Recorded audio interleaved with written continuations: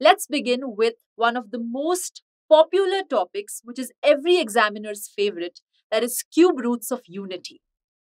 Unity, is 1, that is the purely real complex number 1 plus 0 iota. So obviously in here, I'm interested in computing the cube roots of 1 plus 0 iota. Just a while ago, we had talked about fourth roots of unity, which were equivalent to the roots of the equation z to the power 4 equals 1.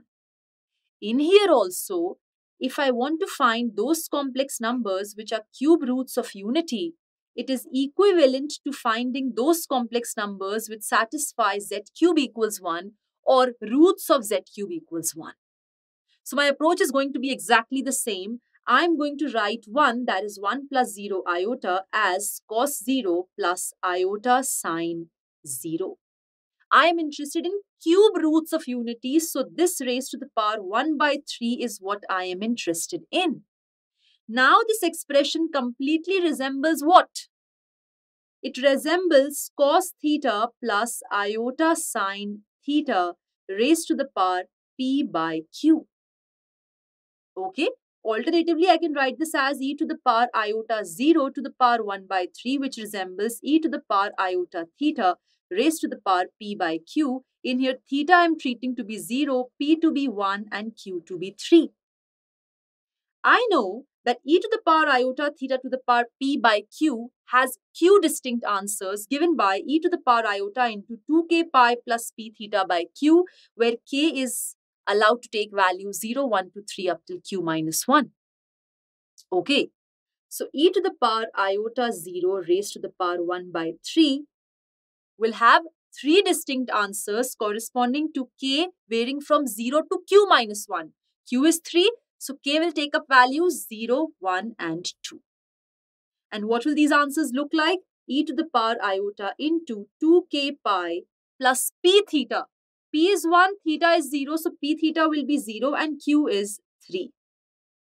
Okay, so when you simplify this, this comes out to be e to the power iota into 2k pi by 3. And my left hand side is nothing but cube root of unity. So when I plug in each of these values of k in here, what I'm going to get is 3 distinct answers representing the 3 distinct cube roots of unity. What are those explicit answers coming out to be? Let's check it out. When in here, I plug in k equals 0, I get e to the power iota 0, let's call it z1. When you expand this, this is written as cos 0 plus iota sine 0, which is nothing but 1. Okay, so my z1 is 1. Next, when you plug in k equals 1, what you end up getting is e to the power iota into 2 pi by 3. Yes, let's call this z2. And when you expand this using the Euler form, this comes out to be cos 2 pi by 3 plus iota sine 2 pi by 3. 2 pi by 3 is what? I can write this as pi minus pi by 3. Cos of pi minus pi by 3 is same as minus cos pi by 3, which is minus 1 by 2. And sine of pi minus pi by 3 is sine pi by 3, which is sine 60, that is root 3 by 2. So this is coming out to be minus 1 by 2 plus iota times root 3 by 2. That means minus 1 plus root 3 iota whole by 2. Okay, what is this? This is Z2. Cool. Lastly, when you plug in k equal to 2, what you get is e to the power iota into 2 into 2 pi, that is 4 pi by 3. Let's call it Z3. Okay, when you expand this using the Euler form, it comes out to be cos 4 pi by 3 plus iota sine 4 pi by 3. 4 pi by 3 is nothing but pi plus pi by 3. And cos of pi plus pi by 3 is minus cos pi by 3, which is minus 1 by 2.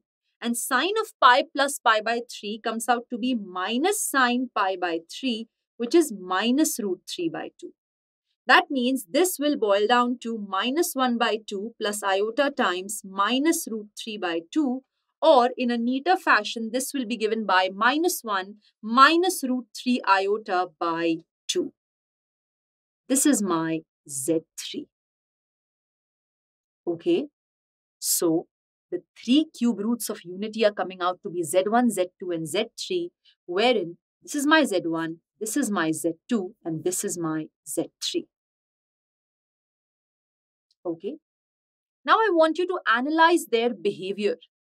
See, if Z1, Z2 and Z3 are your cube roots of unity, you can clearly see that 2 are complex numbers and this is a real number. So when you have cube roots of unity, one is real and other two are complex. This is how, using the De Moivre's theorem, you can compute the cube roots of unity. Also, I have an alternate approach to compute the cube roots of unity, which is using your concept of quadratic equations. So let's check that out. I want to compute the cube roots of unity, which is equivalent of saying that I want to find the roots of the equation z cube equals 1 or z cube minus 1 equals 0. Yes, so if I use the formula for a cube minus b cube, this comes out to be a minus b into a square plus ab plus b square equals 0. Okay.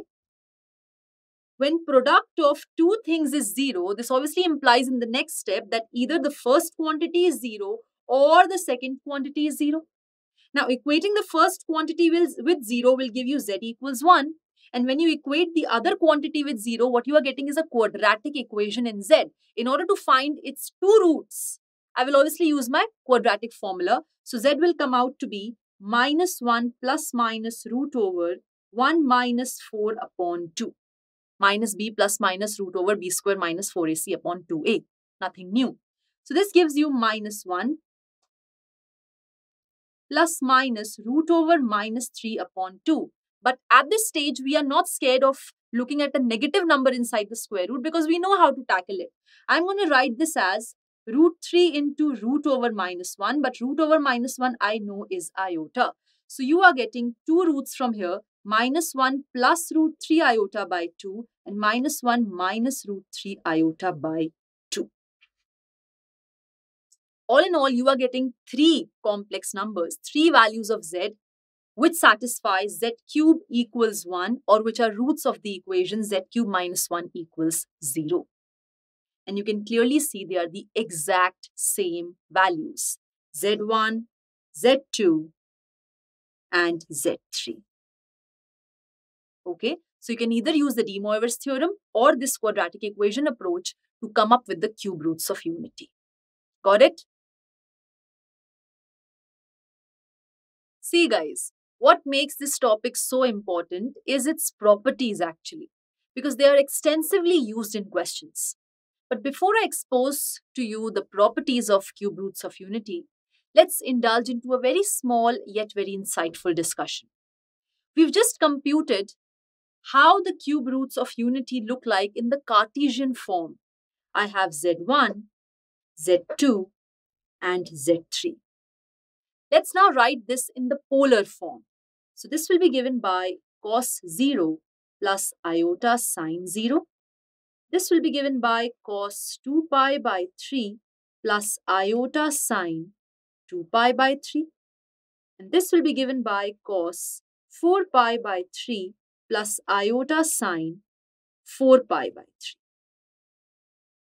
Okay, next let's write them in the Euler form. So z1 will be e to the power iota 0, z2 will be e to the power iota into 2 pi by 3 and this will be e to the power iota into 4 pi by 3. In here you have the Cartesian look, the polar look and the Euler look of the cube roots of unity with you. You should be aware of each of these representations. Now, please observe that z2 is minus 1 plus iota root 3 by 2 and z3 is minus 1 minus iota root 3 by 2. It's like in z2, if I just replace iota with minus iota, I will get z3. So from here, I can certainly say z3 is nothing but z2 conjugate. Yes, also Z2, Z3, they are unimodular complex numbers. Do you agree their modulus is 1? And what have we learned in the concept of complex numbers? We know Z bar is mod Z square. So I can say Z is mod Z square by Z bar, or 1 by Z is Z bar by mod Z square. Obviously, all this holds when Z is a non-zero complex number. Now, if Z is a unimodular complex number, mod Z is 1 and hence mod Z square is 1. And what you end up getting is that the conjugate of Z is same as reciprocal of Z. So if I'm saying Z3 is Z2 bar and Z2, Z3 I know are unimodular complex numbers, this is same as 1 by Z2. Z2 is unimodular, so Z2 bar is same as 1 by Z2. Also, if you look at their Euler representations, you will realize that when I square Z2, what I get is Z3. Do you agree? E to the power iota times 2 pi by 3, when you square, you end up getting e to the power iota times 4 pi by 3. That means you are getting Z3 is also Z2 square. So many relationships exist between Z2 and Z3. Isn't it? Now, for convenience, the notation to Z2 is assigned to be omega. And hence, Z3 turns out to be, either you can say omega square, which is same as omega bar, which is same as 1 by omega. Agreed? So, at this point of time, please note that the cube roots of unity are given by 1 omega omega square, where omega square is same as omega bar or reciprocal of omega. Alright, each of these complex numbers are non-zero. And when I say 1 omega and omega square represent cube roots of unity, that means when you compute 1 raised to the power 1 by 3, you get these 3 as its answers. Also, this is equivalent to saying that 1 omega omega square are actually roots of the equation z cube equals 1. That means each of these 3 complex numbers satisfy this equation. Or I can say 1 cube gives you 1, omega cube gives you 1, and omega square cube, that is nothing but omega to the power 6, also gives you 1. Alright, understood. So we've kind of done a post-mortem of the cube roots of unity, and now we are completely ready to understand its properties. So let's start. The very first property says that sum of all the cube roots of unity is 0. Let's quickly justify. It's very simple. When you add the cube roots of unity, you get 1 plus omega squared. You have to prove it's equal to 0. So let me plug in the explicit values of these roots. I'll keep 1 as it is. Omega is minus 1 by 2 plus iota root 3 by 2. And omega square is minus 1 by 2 minus iota root 3 by 2. You can see these two terms cancelled out. You are left with 1 minus 1, which is 0. Hence proved, sum of cube roots of unity is 0. In short, 1 plus omega squared is always equal to 0. Moving on to the next property, which talks about product of cube roots of unity. It is claiming that it is equal to 1. So now let's quickly multiply the cube roots of unity. I get 1 into omega squared, which simply gives me omega cube. And I know that each of these 3 values are roots of the equation z cube equals 1. So each of these 3 values satisfy this equation. Hence, omega also satisfies this equation. So in place of z, when I plug in omega, this equation gets satisfied and I get omega cube equals 1. Hence proved, product of cube roots of unity is 1. From here, I can deduce certain things. If omega cube is 1, in the next step, I can write omega cube as omega into omega square. So from here, I can say omega is 1 by omega square, or omega square is 1 by omega. Just keep these things in mind because they may be applied in the questions. Okay.